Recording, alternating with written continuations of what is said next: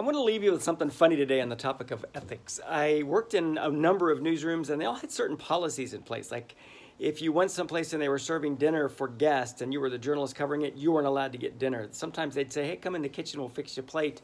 We always said, no, we couldn't do that. If you went somewhere and they had gift bags for attendees, like big fundraisers, we weren't allowed to take one of those home, even if they offered it to us. Most places I worked had a dollar limit, $10, $15. You couldn't go over that. So if a gift was worth more than like 15 bucks, you were out of luck. One other policy, it's kind of funny, I'm wearing a certain tie on purpose today for this lecture.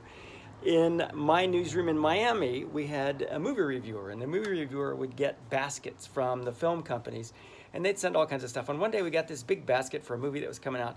They had coffee mugs, posters, caps, and this Godzilla tie. And the rule was in that newsroom, if the basket came addressed to you, you got nothing.